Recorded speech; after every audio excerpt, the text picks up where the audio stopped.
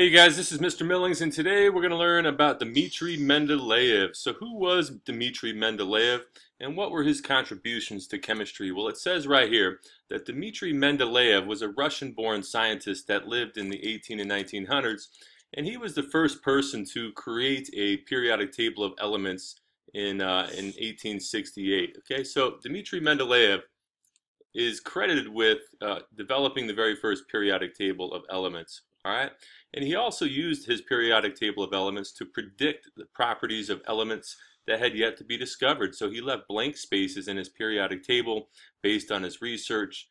He knew the physical and chemical properties of these elements that had yet to be discovered, and he also formulated what is said right here, the periodic law.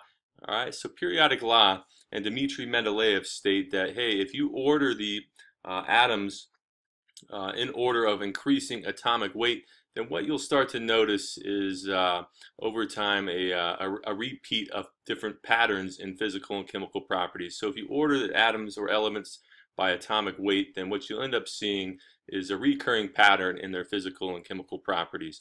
All right, so some important things regarding Dmitri Mendeleev. It says right here that by 1868 there were only about 60 known elements, with new elements being discovered at a rate of about one a year. All right, and today we know that there's about 115 elements. So in 1868, when he developed his first periodic table, there's only about 60 known elements. Okay, and his whole point or purpose was to somehow classify elements by their chemical properties. Okay. And once again, he says right here that if the elements are arranged in order of their atomic weight, then they're going to exhibit an apparent periodicity of properties, or a repeat of patterns in their physical and chemical properties. All right, so what he does in his table is he figures out that elements that are in the same group, and we'll talk about what groups are here in a moment, that they have very similar chemical properties. Also, he says right here, or he's quoted as saying that I saw in a dream where all elements fell into place as required. Awakening, I immediately wrote it down on a piece of paper. Only in one place did a correction later seem necessary. Okay, so Dmitri Mendeleev was a Russian scientist who's credited with developing the very first periodic table of elements. He came up with this idea of periodic law, and he even left some blank spaces in his periodic table based on his research that he figured elements that had yet to be discovered would fall in. So let's take a look at Dmitri Mendeleev's periodic table. All right, if we take a look at Dmitri Mendeleev's very first periodic table, it looks a lot different than the periodic table that we see today. With only about 60 or so elements known at the time, this is what it looked like. This was his periodic table, and as you see right here, we have group 1, group 2. So groups are the vertical columns on the periodic table, and so what Dmitri Mendeleev says, he says, hey, if you're in the same group like lithium, sodium, potassium, and rubidium, then you're going to have very similar chemical properties, as well as some similar physical properties as well. And what made Mendeleev's periodic table of elements so ingenious was that he left a bunch of blank spots, as you can see by these red circles here. Blank spots in his periodic table of elements that, based on his research, he figured were just elements that had yet to be discovered. And in fact, when they were discovered many years later, they did exhibit the same chemical and physical properties that Dmitri Mendeleev had predicted, and they would even end up falling into the spot that he left blank for them. So pretty smart guy, pretty ingenious table. And so now let's take a look at today's periodic table of elements and go through a few things. Okay, so here's today's periodic table as it stands. We have about 115 known elements or so. And if we take a look, the very first thing you need to know are that periods or rows are the horizontal rows on the periodic table. For example, this would be period or row 1 consisting of hydrogen and helium. This would be period or row 2 consisting of lithium, beryllium, boron, carbon, nitrogen, oxygen, fluorine, and neon. This is row 3. This would be row 4 or period 4. Here is period 5 or row 5, 6, and 7, and there we go. Okay, so periods or rows are the horizontal rows on the periodic table, and groups or families are the vertical columns on the periodic table. For example, here is group 1, from hydrogen down to francium, group 2, beryllium down to radium, family 3, family 4, group 5, etc., etc., all the way down to group 18. Now, why are they called families? Well, members in your family and you have very similar physical characteristics, right? You might look like your cousin or you might look like your brother. Well, if you're in the same family on the periodic table of elements, you have very similar physical and chemical properties. So that's probably why they're called families. Okay, so that's the first thing you need to know, is that periods or rows go run left to right or horizontal on the periodic table, whereas groups or families are vertical. Let's look at a few more things.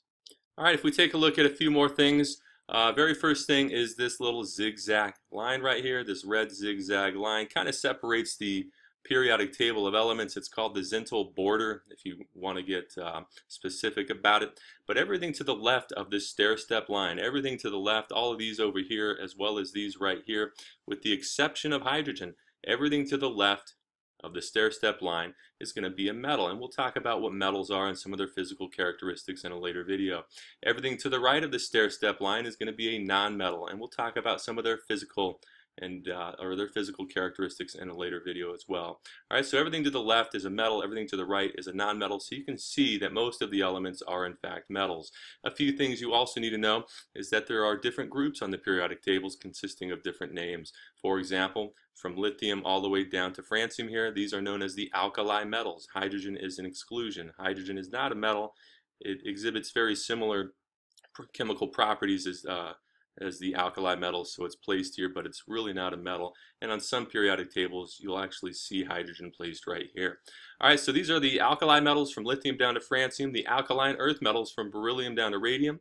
The transition metals from groups 3 all the way through 12 are the transition metals. You have the boron group in group 13, the carbon group in group 14, the nitrogen group in group 15, the oxygen group in group 16. You have the halogens in group 17, the noble gases in group 18. Okay, so those are some important groups that you need to become familiar with, and we'll talk about each one of these in a different video, some of their physical and chemical properties and things like that. If you take a look right here, if you fall directly on the periodic table of elements, you're a metalloid or semi-metal, with the exception of a few of them, like aluminum is technically a metal, it's not a metalloid. However, for the most part, the general rule, with the exception of a couple of them, is that if you lie directly on the stair-step line here, you are a metalloid or semi-metal. All right, down here at the bottom you have the lanthanide series. We'll talk about the lanthanides in a later video, the physical and chemical properties of those. And then at the bottom here you have the actinides, and we'll talk about the physical and chemical properties of some of those. Another thing you should also take a look at are the different colors. For example, most of the elements are in black, right? They're black. What does black mean? Well, black means that they're solids at room temperature. Red means that they're gases at room temperature. And blue means that they're liquids at room temperature. Okay, so mercury is a metal, but it is also a liquid at room temperature. And most of the elements on the periodic table are solids at room temperature. Okay, so one last thing. If you take a look at each little box here, here's the chemical symbol for the element. You'll notice that if the chemical symbol has 2 letters, then the first letter is always uppercase, the second letter is always lowercase. If the element symbol only has 1 letter, then it's going to be capitalized or uppercase. All right, if we take a look at the top, you have the atomic number. This is the number of protons that are in the nucleus of that atom. If you take a look at the number at the bottom, this is the average atomic mass, and we'll talk about what that means. But this here is the average mass of all known isotopes of that element. Okay, so also we have right here the electronegativity on this periodic table of elements. That might or might not be there on some of the periodic tables that you take a look at, and we'll talk about what that means as well. All right, so that's Dmitri Mendeleev and his periodic table, and this is today's periodic table. Become familiar with the periodic table, know where you find the metals and the nonmetals, know that potassium is an alkali metal, know that magnesium is an alkaline earth metal, and that fluorine is, say, a halogen. All right, so if you like what you see, go ahead and click the little bomb in the bottom right-hand corner, and that will subscribe you. And feel free to leave any comments in the comment section down below, and I hope you found this helpful.